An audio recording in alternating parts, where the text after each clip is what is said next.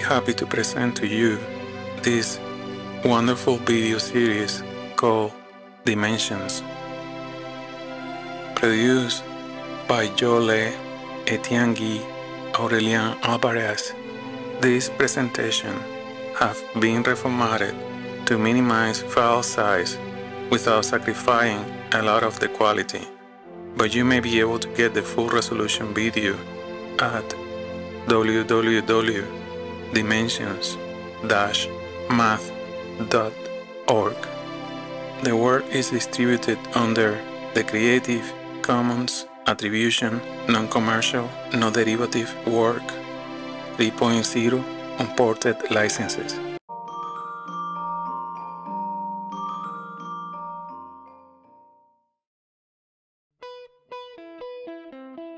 Circles in space that are arranged so as to create beautiful ornaments.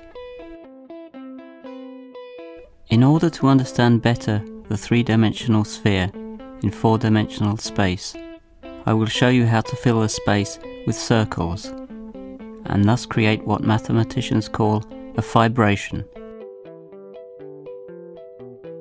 By the way, my name is Heinz Hopf, and I am one of the main contributors to the development of topology during the first half of the 20th century. Look at this toric surface, filled with circles that appear to be linked. Let me explain this picture to you. Circles, spheres, and tori are among the simplest objects studied by topologists. A topologist tries to understand the connections between these objects. I worked in Berlin, Princeton, and Zurich, and one still comes across my name often in contemporary mathematics. Poincaré-Hopf theorem, Hopf invariant, Hopf algebra, Hopf fibration. Let me paint my portrait for you.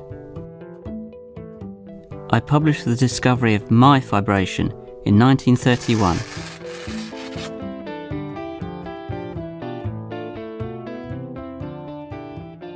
But as always, I have to say that I relied upon many predecessors, like Clifford for instance, who you see here, and who worked in England during the 19th century.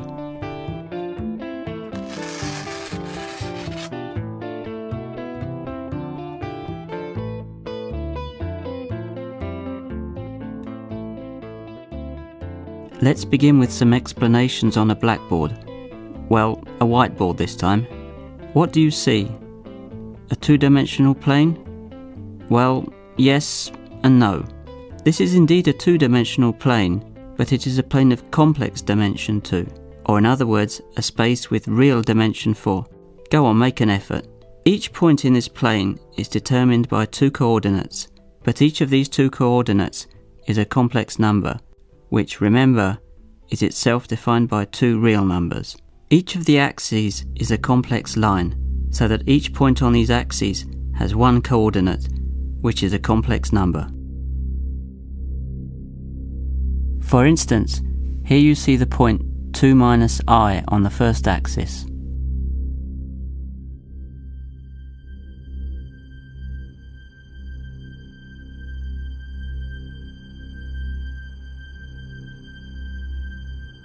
The same is true for the other axis, the y-axis. Here we can see the point 1 minus 2i on this axis. Now our whiteboard is magical, but not enough to be able to show us the two planes simultaneously. If we try to depict them in three-dimensional space, they will intersect along a line, but in four-dimensional space, they intersect only at the origin. After all, they are axes. Now what do you see? A circle? Yes and no. What you see, or rather what you should imagine, is the set of points in four-dimensional space that are at distance 1 from the origin. In other words, this is nothing other than the three-sphere S3. Well, Of course, you need to have a little imagination.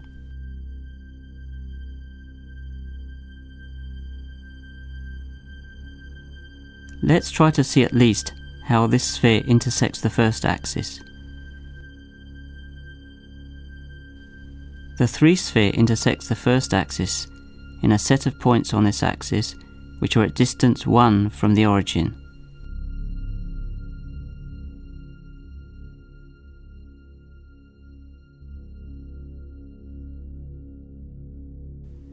You see, the 3-sphere intersects the first axis in a circle.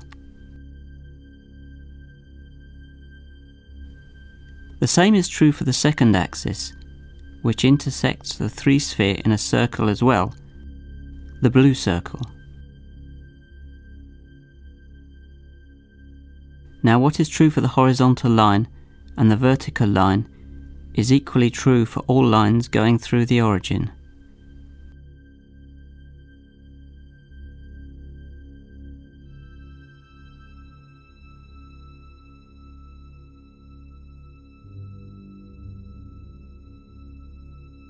Here you can see the line with equation z2 equal to minus 2z1. But we could do the same with any line z2 equal to a times z1 for any complex number a.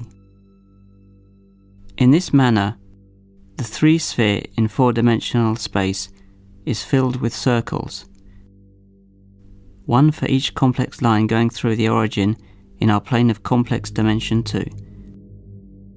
Careful though, in the picture you get the impression that the red circles intersect each other, but this is not the case in the reality of dimension 4. Lines only meet at the origin, so their intersections with the unit sphere don't intersect at all in fact. I was the one who discovered this decomposition of the sphere into circles, and ever since it is known as the Hopf fibration. Why fibration? Well, you should think of the fibres of fabric. We are going to look at all that using stereographic projection.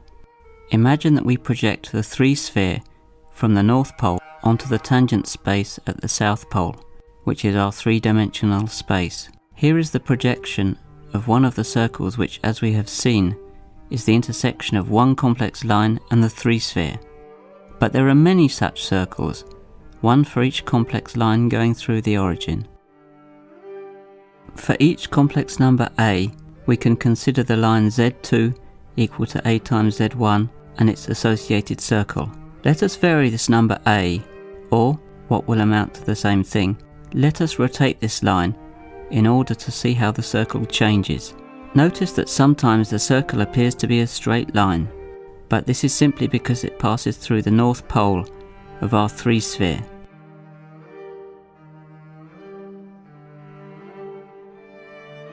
Let's look at two of these circles simultaneously. In the lower left-hand corner, they are the two moving complex points, one red, the other green.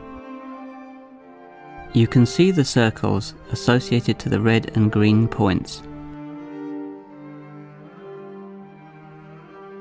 Notice that these two circles are linked together, like two links of a chain.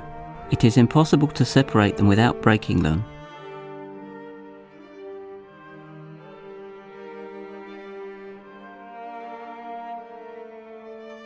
For the fun of it, let's consider 3 circles.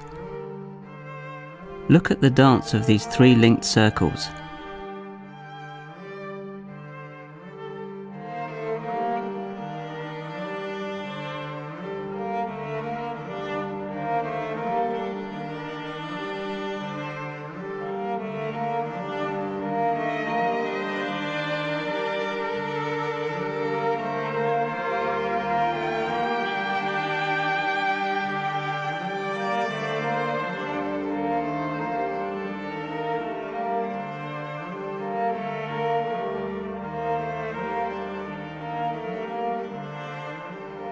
Now let's take many more complex lines, chosen randomly, and let's look at them all at once.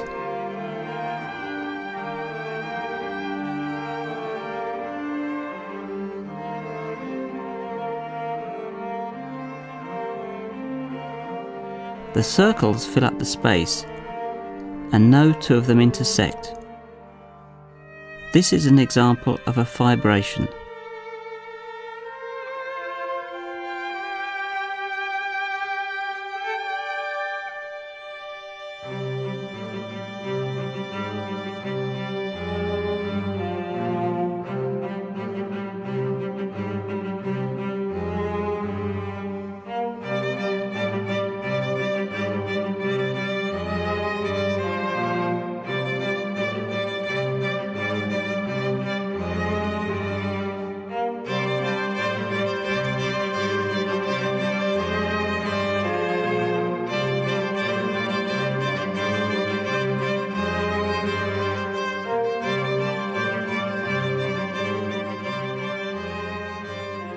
Let's try to understand this better by returning to the board for a moment. Look, we have a Hopf circle for each line.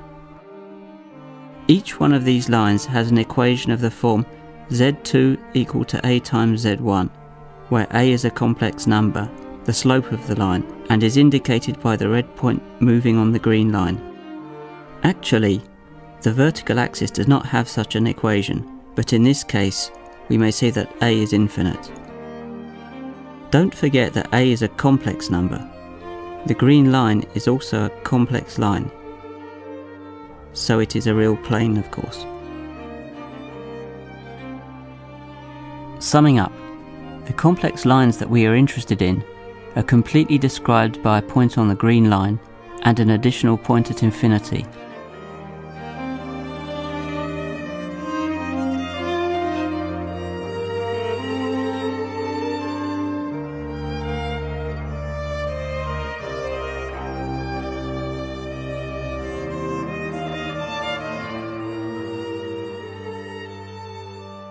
But we already saw that if one adds a point at infinity to the complex line, we get the usual two-sphere. Once more, this is stereographic projection.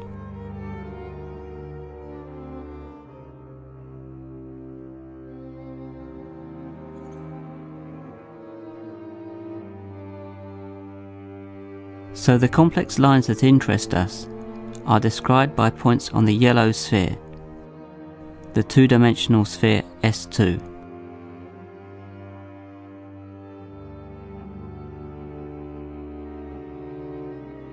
So we have a circle for each point on the two-sphere.